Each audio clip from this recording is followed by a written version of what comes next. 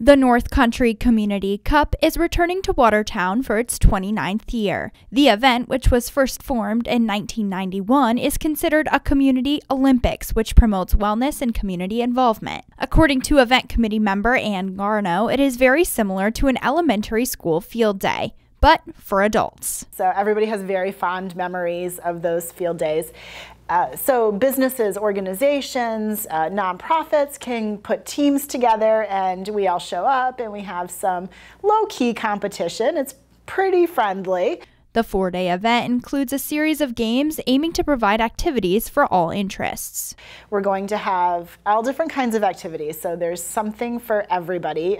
Bocce ball, cornhole, trivia night, and then Saturday is a walk-run and a relay race and a home run derby and infamous tug of war. Garno added that in the past, the Community Cup has been a source for new connections and friendships. She shared how this is one of her favorite aspects of the event. Often, I think in our communities, our businesses and our nonprofits and our different organizations don't get a lot of opportunity to interact.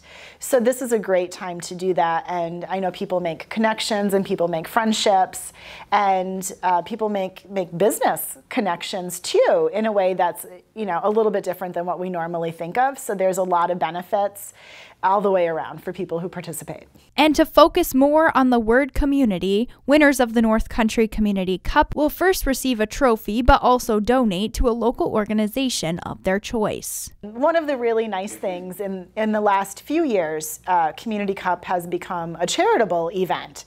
So the team fees and the other proceeds of the event, the sponsorships, what's left over after the cost of holding the cup actually gets donated to a local charitable organization. So the winner of the cup gets to choose the charity that receives the donation. So that's a really nice perk for the winner. The 29th Annual North Country Community Cup will begin on September 14th and end on September 18th.